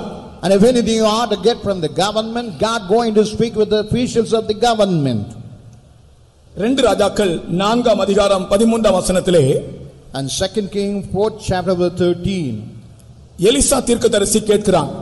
And even the prophet Elisha asked in this way. உனக்கு நான் செய்ய வேண்டியது என்ன? And he is asking what he should do. ராஜாவிடத்திலாகலோ அல்லது சேனாபதி இடத்திலோ நான் உனக்காக பேச வேண்டிய ஏதாவது உண்டோ? நான் பேசுகிறேன். Is there anything that I had to speak to the king and even to the captain of the horse? I'm going to speak for you. பாருங்க எலிசா தீர்க்கதரிசி எவ்வளவு இன்ஃப்ளூயன்ஸ் பாருங்க அவருக்கு. And see that prophet Elisha, how as an influential person. அவர் கேட்கிறார், உனக்காக நான் ராஜாவினிடத்தில் ஏதாவது பேச வேண்டுமா? And he is asking, would thou be spoken for to the king? உனக்காக சேனாபதி இடத்தில் பேச வேண்டுமா? Would thou be spoken even to the captain? உனக்காக ஏதாவது அரசாங்க அதிகாரி இடத்தில் நான் பேச வேண்டுமா? I got to speak for the government officials. Elisha தீர்க்கதரிசி கேட்கிறார். And even the prophet Elisha asked in this way. இன்றைக்கு கர்த்தர் கேட்கிறார் உன்னிடத்திலே. Even God is asking you the same way. உனக்காக நான் ராஜாவினிடத்தில் பேச வேண்டுமா? Do you want that for your sake I have to speak to the king? உனக்காக நான் இந்த சேனாபதி இடத்தில் பேச வேண்டுமா? For your sake should I speak with the captain of the host? கர்த்தர் பேசுகிறார். But God is speaking. ஒரு முறை ஒரு சகோதரன் அவருடைய ஒரு புது வீடு கட்டினார். One day one brother he built a new house.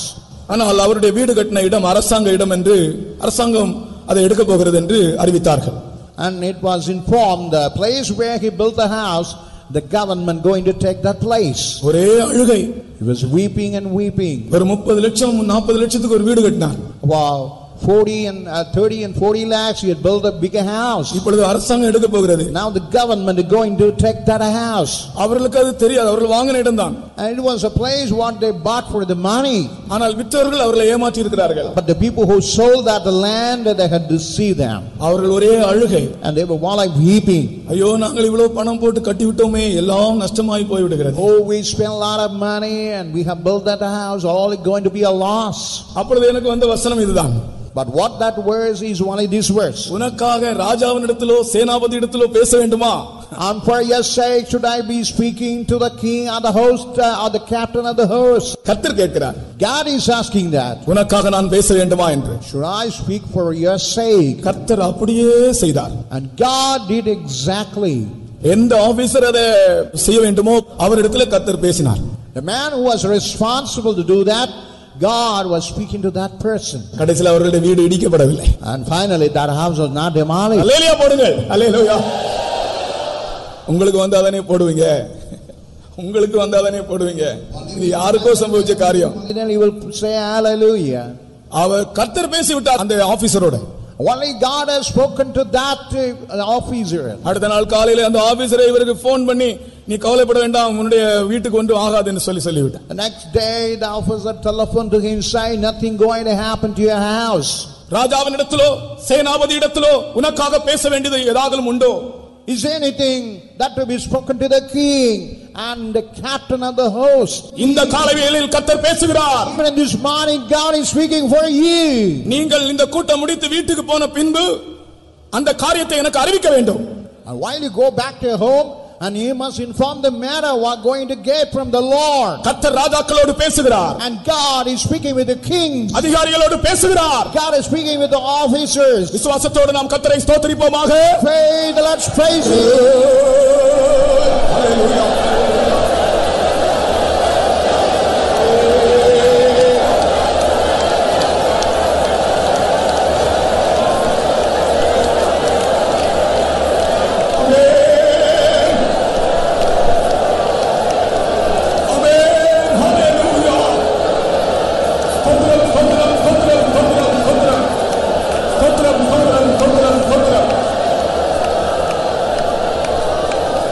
நம்முடைய கூட்டம் முடிய வேண்டிய சமயமாகிவிட்டது.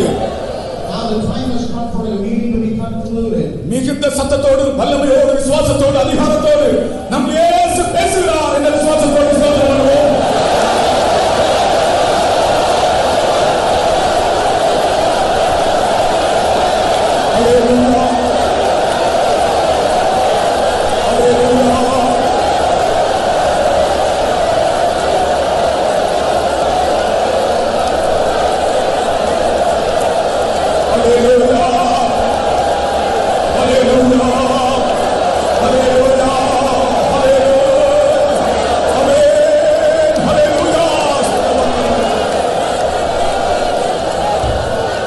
ஆமென். அடுத்ததாக ஊழியக்காரர்களுக்கு ஒரு வசனம் தருகிறேன். Nextly, I want to give a verse to the servants of God. ஊழியக்காரர்களை பற்றி கர்த்தர் என்ன விரும்புகிறார்? What God desires regarding the servant of God. இந்த அனுபவம் ஊழியக்காரர்களுக்கு எல்லாருக்கும் உண்டாகும். And this experience going to come upon all the servants of God. ஏசாயா 30ஆம் அதிகாரம் Isaiah the 38th chapter 20-21 வசனங்களிலே and 20 and 21. ஒரு ஊழியக்காரன் எப்படி இருக்க வேண்டும் என்று சொல்லப்பட்டிருக்கிறது. And here it said how a servant of God should. ஏசாயா 30-20-21 வசனங்கள். And Isaiah 30, 20 and 21. ஆண்டவர் உங்களுக்கு துன்பத்தின் அப்பத்தையும் உபத்திரவத்தின் தண்ணீரையும் கொடுத்தாலும் உன் போதகர்கள் இனி ஒருபோதும் மறைந்திருக்க மாட்டார்கள். உன் கண்கள் உன் போதகர்களை காணும். நீங்கள் வலதுபுறமாய் சாயும் போதும் இடதுபுறமாய் சாயும் போதும் வழி இதுவே, இதிலே நடவுங்கள் என்று உங்களுக்கு பின்னாலே சொல்லும் வார்த்தையை உங்கள் காதுகள் கேட்கும். And though the Lord give you the bread of adversity and the water of affliction, yet shall not thy teachers be removed into a corner anymore, but thine eyes shall see thy teachers, and thine ears shall hear a word behind thee, saying, This is the way, walk ye in it, when he turn to the right hand and when he turn to the left. இந்த வசனத்திலே ஒரு உண்மையான ஊழியக்காரனுடைய 3 அனுபவங்கள் எழுதப்பட்டிருக்கின்றன. And in this verse is written about the 3 things of a true servant of God. உண்மையான ஒரு ஊழியக்காரன் தேவனோடு தனித்து அதிக நேரம் தேவ சமூகத்தில் செலவிட வேண்டும். And if he is a true servant of God and separately and all alone, he must spend time with God.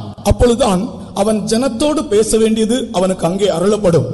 What he must speak with the people of God that will be given in the place.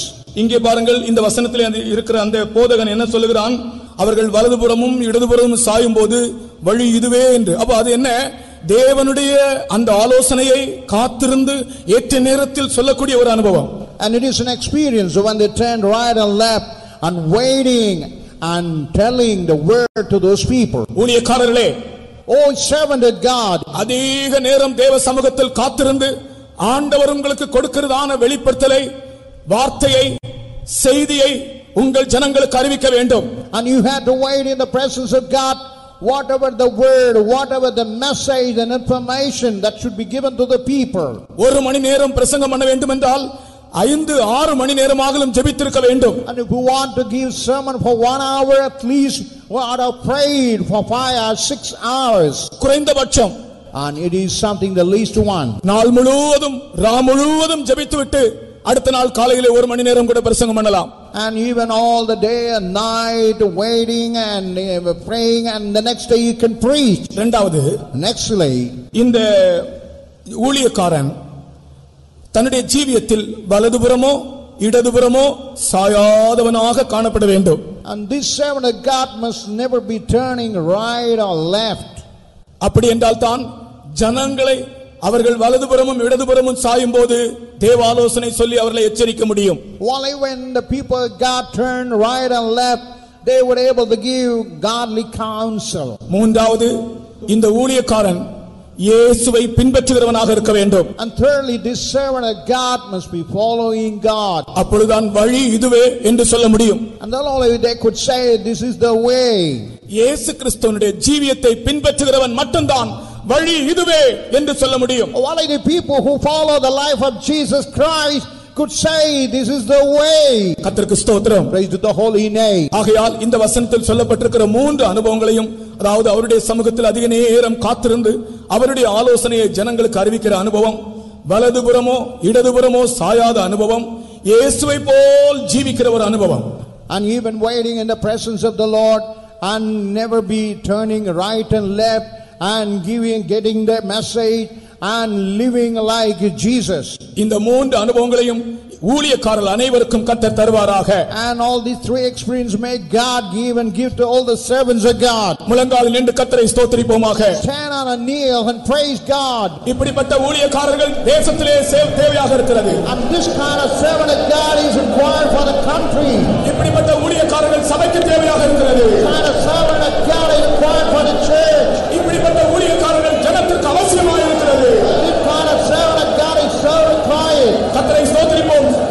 Praise Him சத்தமாய், with the loud voice, வல்லமையாய், with the power, ஆர்ப்பரிப்போம். with a great shout. கர்த்தரை துதிப்போமாக. Let's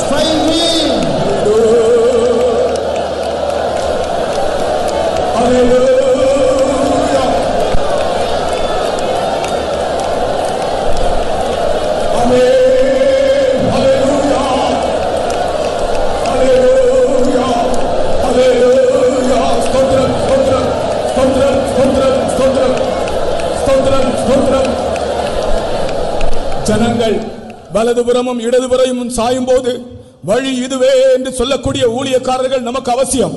And when the people turn right and left, the servant of God must be there to say, this is the way. வலதுபுறமும் இடதுபுறமும் சாயாத ஊழியக்காரர்கள் அவசியம். And servant of God who never turn right and left is required. தேவ ஆலோசனை உடைய ஊழியக்காரர்கள் அவசியம். And servant of God having the counsel of God. அந்த உணர்ச்சியோடு கர்த்தரை ஸ்தோத்திரிப்போமாக.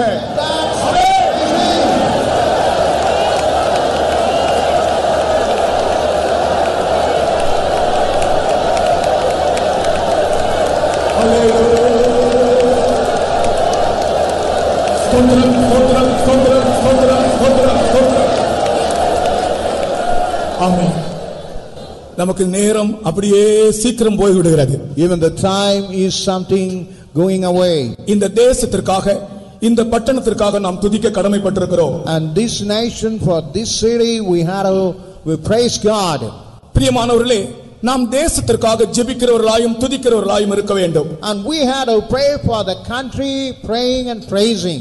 மதுரை பட்டணத்திலே நாம் ஜீவிக்கிறபடியால், as we live in the city of Madurai, அல்லது நாம் ஜீவிக்கிற பட்டணத்திற்காக நாம் துதிக்க கடமைப்பட்டிருக்கிறோம். at the city where we live, for that we are indebted to praise.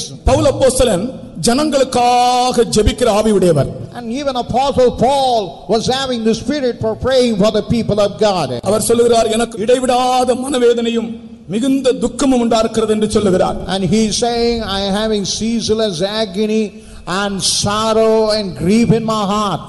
John knocks என்று ஒருவர் இருந்தார். And even John Knox was there. அவர் என்ன சொன்னார் தெரியுமா? What he said, you know, Scotland தேசத்தை எனக்கு தாரும் ஆண்டவரே. Oh Lord, give me the country of Scotland. அல்லது என்னை எடுத்துக்கொள்ளும். Oh Lord, if not, take me away. இப்படி தேசத்திற்காக ஜெபிக்கிறவர்களும் துதிக்கிறவர்களும் வேண்டும். And for that sake of the country, there must be people to pray and praise. 1 நாளாகமம் 7 அதிகாரம் 14 வசனத்திலே, And First Chronicles 7 chapter verse 14. அப்படி நாம் இருந்தோம் என்றால் தேசத்திற்கு சேமத்தை தருவேன் என்று ஆண்டவர் சொல்லுகிறார். And God says that he will give a healing health to the nation.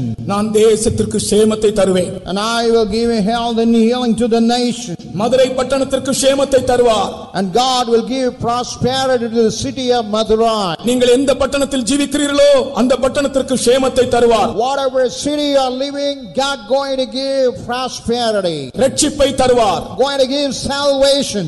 செழிப்பை தருவார். And going to give a flourishing prosperity. தீய சக்திகளினின்று ஜனத்தை விடுவிப்பார். And from the evil forces he is going to deliver you.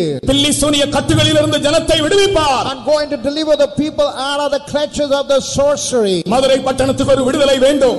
And for the city of Madurai, deliverance is needed. இந்தியாவுக்கு ஒரு விடுதலை வேண்டும். For India, deliverance is needed. 1 நாளாகமம் 7:14. First Chronicles 7:14. நான் தேசத்திற்கு சேமத்தை தருவேன். And our God would give a great prosperity to the nation. என் நாமம் தரிக்கப்பட்ட ஜனங்கள் தங்களை தாழ்த்தினால், And the people who have in the name, when they humble themselves, துதித்தால், when they pray, நான் தேசத்திற்கு சேமத்தை தருவேன். and I will give you health and prosperity. மதுரைக்காக துதிப்போம். Let's praise God for Madurai. இந்தியாவுக்காக துதிப்போம். Let's praise God for India. துதிப்போம் என்று சொல்லும்போது நீங்கள் முழங்கால் நின்று விட வேண்டும். When I say praise God, meaning must stand on a knee. ஒவ்வொரு நிமிஷமும் நமக்கு இப்பொழுது விலையேற பெற்றதாக இருக்கிறது. Every moment is a precious. இந்தியாவுக்காக துதியுங்கள். Let's praise God for India. Madurai பட்டணத்துக்காக துதியுங்கள். Let's praise God for city of Madurai. சென்னைக்காய் துதியுங்கள். Let's praise God for Chennai. எல்லா பட்டணங்களுக்காய் கர்த்தரை துதியுங்கள். Let's praise God for all cities. எல்லா தீய சக்திகளும் பட்டணத்திலிருந்து ஓடிவிடட்டும். Evil forces flee away. தேசத்திற்கு சேமம் உண்டாகட்டும். Let the nation have health and prosperity. நல்ல உரத்த சத்தமாய் கர்த்தரை ஸ்தோத்திரிப்போமாக. Let's shout praise. ஆமென்.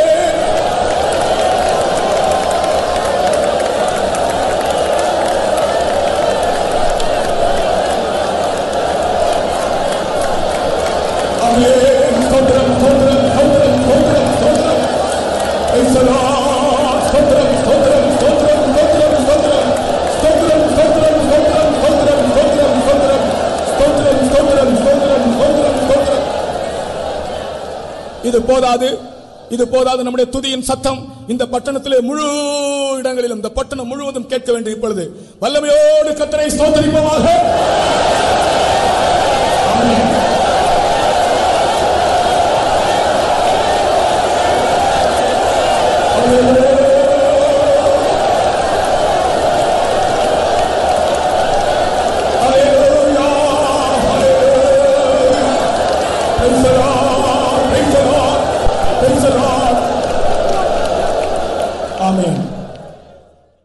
கடைசியாக நம்முடைய ஜீவியத்தை குறித்து ஒரு வார்த்தை தருகிறேன்.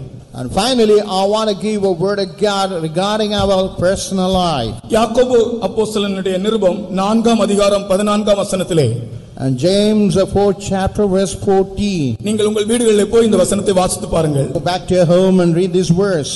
நம்முடைய ஆயுசு நாட்கள், நம்முடைய ஜீவன் புகையை போல் இருக்கிறது என்று எழுதுகிறார்.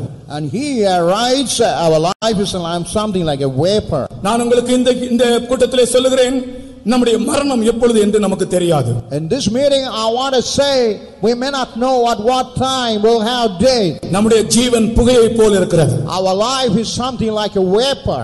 எப்பொழுது நாம் இந்த உலகத்திலிருந்து கடந்து போவோம் என்று தெரியாது. We may not know at what time we'll pass away from this world. ஆகையால் உங்கள் ஜீவியத்தை குறித்து ஒரு நிச்சயமான ஒரு வார்த்தை உங்களுக்கு இருக்க வேண்டும். And you must have a certainty about your personal life. 2006ஆம் வருடத்திலே, even in the year 2006, வெர்ஜீனியாவிலே ஒரு சுரங்கத்தில் விபத்து ஏற்பட்டது. even in Belgium, in that mine there was an accident. அதிலே 13 பேர் அந்த இடத்தில் இறந்து போனார்கள். And 13 persons killed in that place. ஒரு வெடி விபத்து. It was a blast. அந்த விபத்தை பற்றி வெளியே அறிவிக்க பயந்தார்கள். And even they were afraid to inform about those death and the blast. அறிவித்தது எப்படி தெரியுமா? In what a way they inform it to others, எல்லாரும் உயிரோடு இருக்கிறார்கள், ஒரே ஒரு ஆள் தான் மரித்தார்கள். All are alive, one person is dead. ஆனால் 13 பேரும் இறந்து போனார்கள். But actually the 13 all been dead. கடைசியிலே மரித்தவருடைய குடும்பத்தார் எல்லாரும் பயங்கர கோபாவேசத்தோடு இருந்தார்கள். And even all the family members, they were with all angry mood. நாங்கள் பழி வாங்காமல் விட மாட்டோம் என்று சொல்லி பயங்கரமான கலவரம் செய்து கொண்டிருந்தார்கள். And they were making a lot of agitation until they retaliate. அப்பொழுது அடக்காராதனை நடத்தின ஒரு தேவனுடைய மனுஷன் என்ன செய்தார் என்று தான் நான் உங்களுக்கு சொல்லுகிறேன். But the servant of God who conducted the funeral service, what he said, that what I want to say to you now. இந்த 13 பேரும் மரித்தவர்கள் என்ன செய்திருக்கிறார்கள்? And those dead 13 persons, what they did, தாங்கள் மரித்து போவோம் என்பதை அவர்கள் முன்னதாகவே அறிந்து, and having known that they would die, ஒவ்வொருவரும் தங்களுடைய குடும்பத்தாருக்கு தங்களுடைய சொந்தக்காரர்களுக்கு என்று ஒவ்வொரு வார்த்தை, ஆறுதல் வார்த்தையை எழுதி வைத்துதான் அவர்கள் மரித்திருக்கிறார்கள். And before dying, they have written a consoling words. With that only they have died. அடக்காராதனை நடந்து கொண்டிருக்கிறது. Now the funeral service was going on. அவர்கள் எழுதின வார்த்தைகள் வாசிக்கப்பட்டன. Even whatever the words written were just read in the place. அடக்காராதனை நடத்தினவர் அங்கே நின்றுதான் அந்த கோபத்தோடும் அந்த ஆரவாரத்தோடு நின்றுதான் ஆட்களிடத்திலே ஒரு கேள்வி கேட்டார். மிகவும் அன்போடு கேட்டார். And you ask him all politely and kindly. மரித்தவர்கள் அனைவரும் நமக்கு ஆறுதல் வார்த்தைகள் எழுதி இருக்கிறார்கள். All the dead person, they have written a very consoling words. இப்பொழுது நான் இங்கே நிற்கிறவரிடத்தில் கேட்கிறேன். And I want to ask you, the people who are standing here, நீங்கள் ஒவ்வொருவரும் ஒவ்வொரு வார்த்தை எழுதி கொடுங்கள் என்றால் நீங்கள் என்ன வார்த்தை எழுதுவீர்கள் என்று கேட்டார். If I'm asking all you to write a word and give to me what the words you are going to write. எல்லாரும் சிந்திக்க ஆரம்பித்தார்கள். All started thinking about. கடைசியிலே அந்த அடக்காராதனை நம்பிக்கையோடு முடிந்தது. And finally that funeral service ended with the hope. எந்த நேரத்தில் மரணம் என்று நமக்கு தெரியாது. We may not know at what time death would come. ஆனால் என்னை குறித்த ஒரு வார்த்தை எனக்கு நன்றாக தெரிய வேண்டும். But I must know about me, about the word exactly, definitely. உன்னுடைய ஜீவியத்தை குறித்த ஒரு நிச்சயமான வார்த்தை உனக்குள் இருக்க வேண்டும். And regarding your life, certainly you must have a word within you. விசுவாசத்தோடு நம்பிக்கையோடு கர்த்தரை ஸ்தோத்திரிப்போமாக. With the faith, with the belief, let's praise him. நம்முடைய கூட்டம் முடிய போகிறது. நம்பிக்கையோடு கர்த்தரை ஸ்தோத்திரிப்போம். Let's praise him.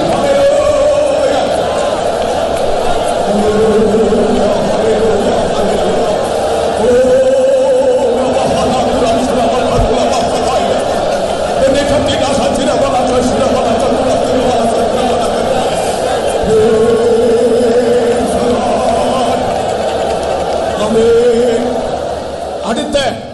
அடுத்த ஸ்தோத்திர ஜெபத்திலே நாம் இருப்போமா, நாம் இங்கே வருவோமா நமக்கு தெரியாது. The next dawn praising, whether we would be alive, whether we would be able to attend this kind of dawn praising. நான் நடத்துவேனா எனக்கும் தெரியாது. Even I may not know whether I will be able to conduct these dawn praising. ஏனென்றால் நான் இப்பொழுது சொன்ன வசனத்திலே நாளைக்கு நடப்பது நமக்கு தெரியாதே என்று அப்போஸ்தலன் எழுதுகிறார். Even apostle writing in the word of God, we may not know what will happen tomorrow. ஆனால் நிச்சயமான ஒரு வார்த்தை உன்னை பற்றி உனக்கு இருக்கட்டும். Certainly you must have a word about you.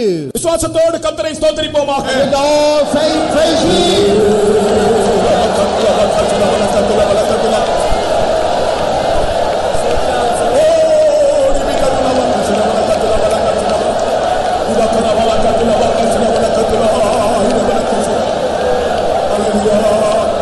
Praise the Lord, rejoicing in His matchless love.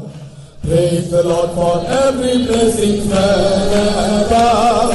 Praise the Lord, oh great and small, and His secrets something more. Praise His name forever. Praise the Lord, rejoicing in His matchless love.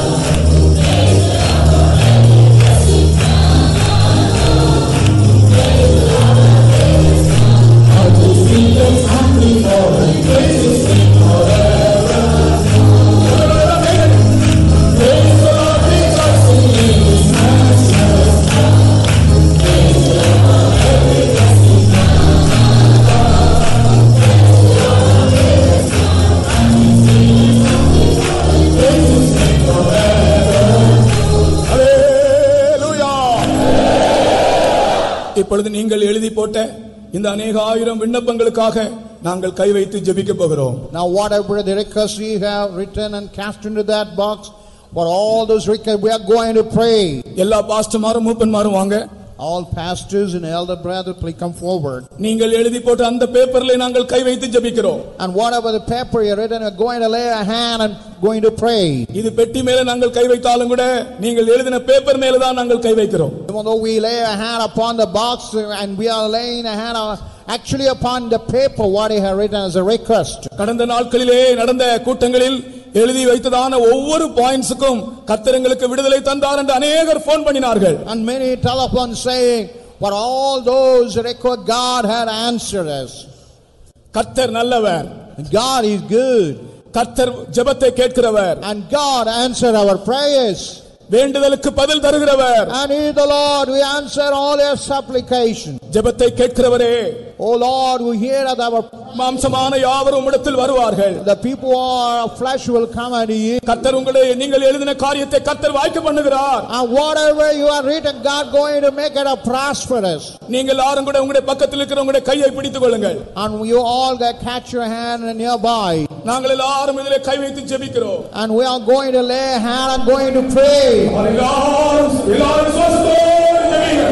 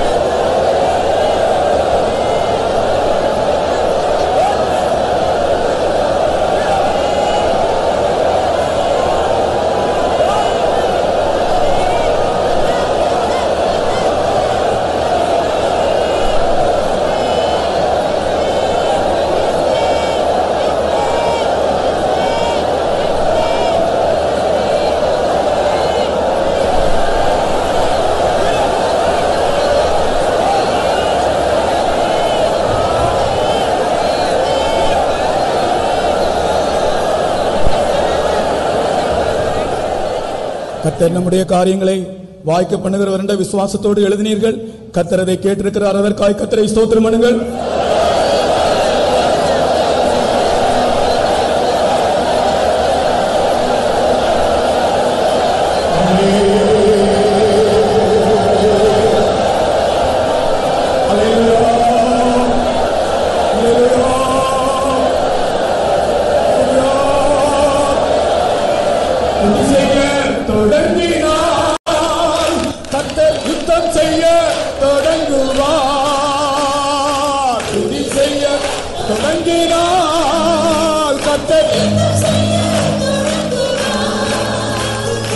அஸ்திவாரம் அசைந்திட, அஸ்திவாரம் அசைந்திட, அஸ்திவாரம் அசைந்திட.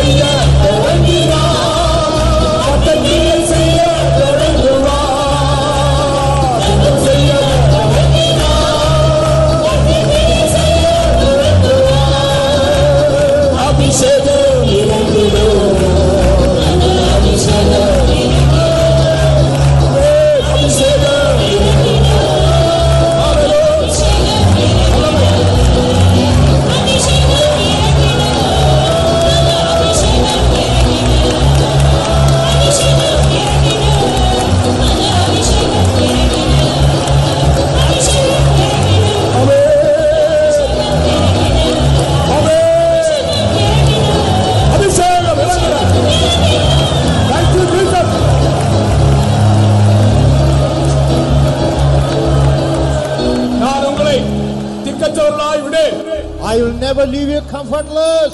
நீங்கள் என்னை தேடி வந்தீர்கள். You have come in search of me. நான் உங்களோடு இருக்கிறேன். I am the Lord always with you. என் வருகை சமீபம்.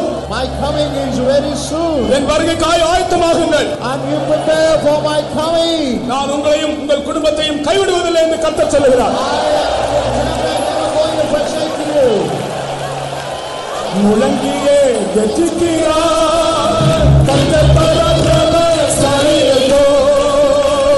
முழங்கியே கெஞ்சுகிறார் சாலியோ. ஓ சத்துருவே அவன்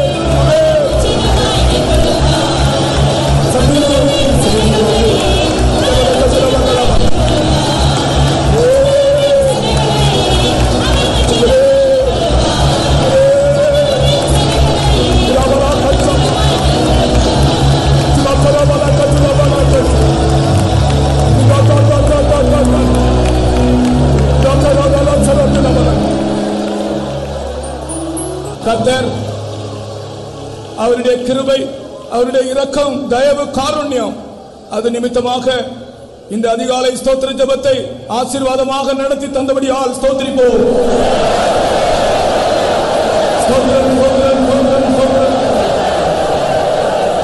நமது மழை தடைகள் இல்லாமல் நாம் கேட்டபடியே இயற்கையை கர்த்தர் அனுகூலமாக்கி தந்தபடியால் ஸ்தோத்திரிப்போம்.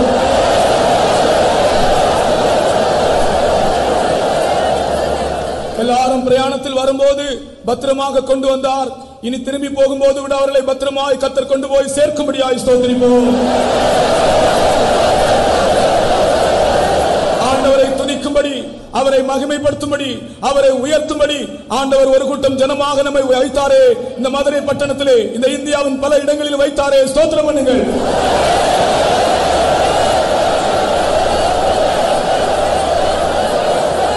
இந்த கூட்டத்திற்கு வந்தவர்களுக்கு கர்த்தர் சொல்லுகிறார், நீங்கள் வந்து திரும்பி போகும்போது உங்களுக்கு ஒரு இளைப்பாறுதலோடு நீங்கள் திரும்பி போகிறீர்கள். Even God saying to the people, as you return back, you go back with all restful life. கர்த்தர் தான் உங்களை அழைத்தவர். And the Lord God alone had called you. நீங்கள் அவரை தான் பார்த்து வந்தீர்கள், மனுஷனே அல்ல.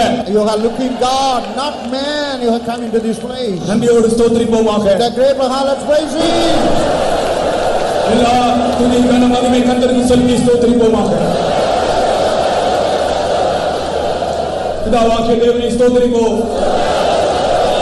குமாரனாகிய இயேசுவை ஸ்தோத்திரிப்போம். பரிசுத்த ஆவியானவரை ஸ்தோத்திரிப்போம். இயேசுவே, எங்களுடைய கர்த்தாவே, அதிகாலை ஸ்தோத்திர ஜெபத்தை நீர் எனக்கு வந்து நடத்தினபடியால் நாங்கள் துதிக்கிறோம் ஆண்டவரே. ஸ்தோத்திரிக்கிறோம் கர்த்தாவே. இயேசுவே, கொண்டு வந்ததான ஒவ்வொரு பிள்ளைகளுக்காக கர்த்தாவே நாங்கள் துதிக்கிறோம் கர்த்தாவே. ஸ்தோத்திரிக்கிறோம் கர்த்தாவே. முடமான கர்த்தாவே, நிலைஞ்ச கர்த்தாவே, அபிஷேகம் பண்ணி கர்த்தாவே தந்த ஒவ்வொரு வார்த்தைகளுக்காக கர்த்தாவே நாங்கள் துதிக்கிறோம் ஆண்டவரே. இயேசுவே, நீ ஒருவரையும் கைவிடுகிற தேவன் அல்ல கர்த்தாவே. நாங்கள் துதிக்கிறோம் ஆண்டவரே.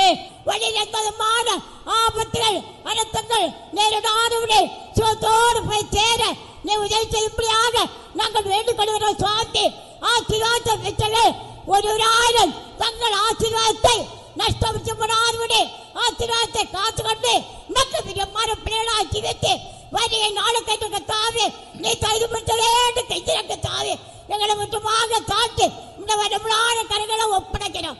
இயேசுவின் நாமத்தில் பிதாவே.